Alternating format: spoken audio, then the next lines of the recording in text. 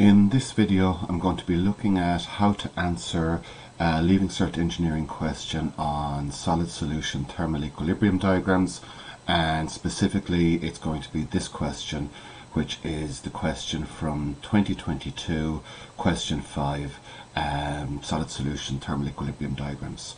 So the first thing you should note is oftentimes with the solid solution thermal equilibrium diagrams, the temperature at 0 and the temperature at 100% of one of the alloys will always be the same. So we'll always have a single point to start with and a single point to end with. In another video I will be looking at a eutectic alloy which will look different, and I'll explain it in that video, so keep an eye out for that. So to start off with, similar to other diagrams, the first thing you need to do is you need to look at your axes. So if we look at this diagram here, I'm starting off with graph paper, and as I usually do, I tend to put my graph paper in landscape format. It's purely a personal preference. You can do it any way you like.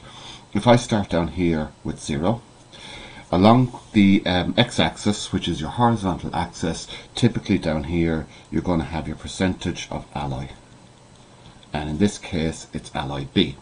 So we can keep this simple: 10, 20, 30, 40, 50, 60, 70, 80, 90, 100. So it keeps that nice and simple, nice and straightforward for us.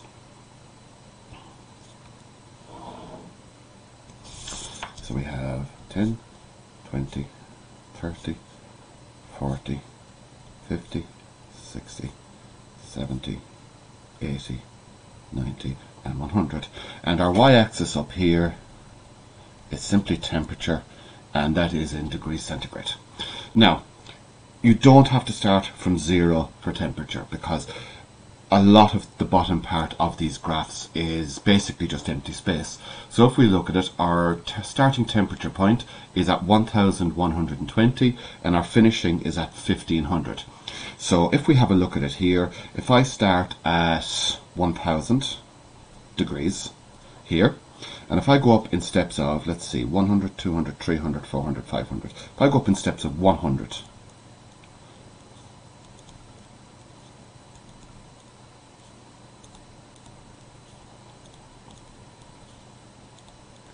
you don't need to show all the temperatures below that, because there is no information to be gathered from that, and in an exam situation you will not lose marks for starting your diagram or starting your chart at 1000 degrees. So that is an important point.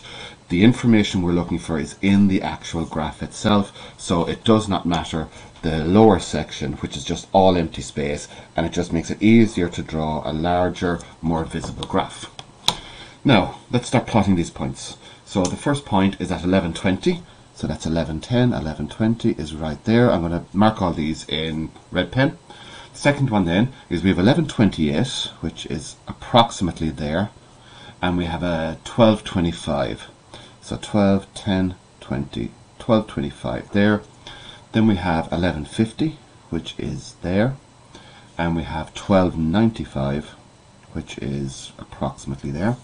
Then we have 1170, which is approximately there, and we have 1345, which is approximately there. We have 1195 and 1390, which is there. We have 1225, which is approximately there, and 1420, which is there. Then we have 1260 and 1445, which is approximately there. I'm saying approximately because this doesn't need to be 100% accurate, because you're going to be marked on the information you read from your chart. So it doesn't actually matter if it's not 100% accurate when you plot these points. So we're now at 70%, which is 1295 and 1468, which is approximately there. 1350, which is there, and 1485, which is there. 1420, which is there, and 1495, which is there. And then our finishing point for B is exactly at 1500. And then I'm just going to draw a smooth curve between my points.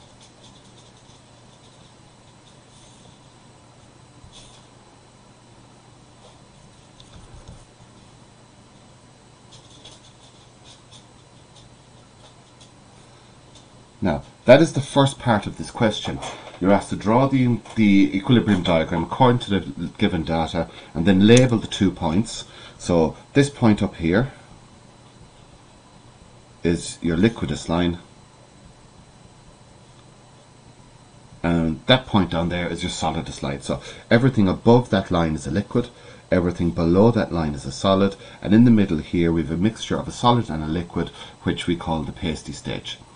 So that's the first part, that's the most straightforward part of this question. Now the second part is a little bit more complex, so bear with me while I explain this for you. So for an alloy containing 70% metal, so that's at this point here, determine from the diagram the ratio of phases. So what they're looking for at this point here is the ratio of solid to liquid between the ratio of solid to liquid. So you're told that it's 70%, and the other thing you're told is it is at 1400 degrees. So what you have here is you have a proportion of solid and a proportion of liquid. Now I'm going to label these 3 points. This point here is point A, this point here is point B, and this point here is point C.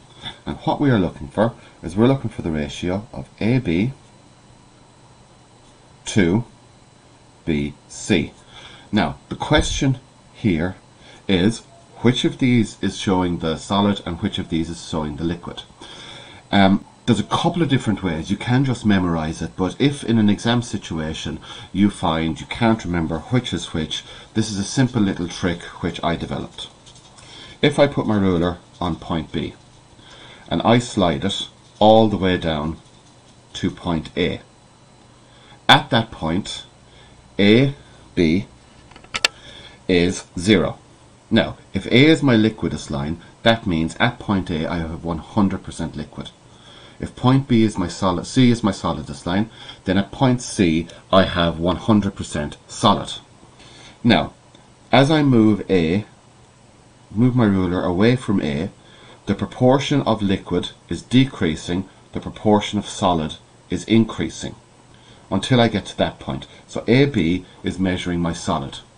If I keep on moving AB, I keep on going until I get to that point where I have 100% solid.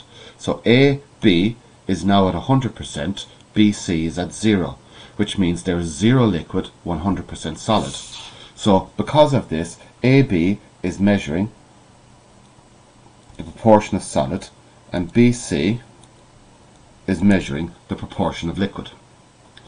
Now that you figure that out, you know what you're looking for. I go to point A, and what I do is I bring a line down from point A and I measure what that point is there, and that looks like it is 42. I go to point C and I bring down the line from point C, and that looks like it is 88. So my ratio of solid to liquid is 70 minus 42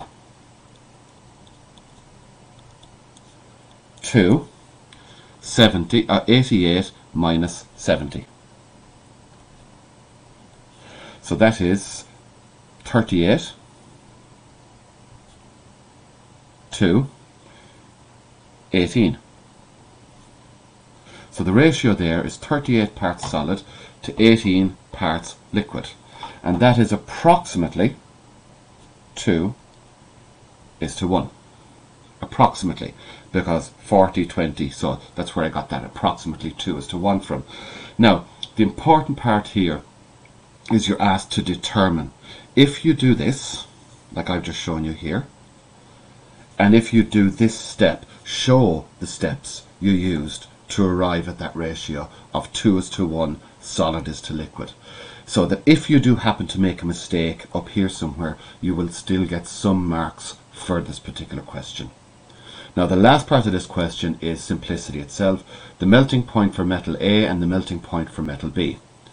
The melting point for metal A is this point here, which we know is 1120. The melting point for metal B is this point here, which we know is 1500. Now, that is the solid solution diagram. That is the more straightforward of the thermal equilibrium diagrams. Hopefully this video made sense. If not, then feel free to reach out to me. Comments will be turned off for this video on YouTube. Okay, that's it.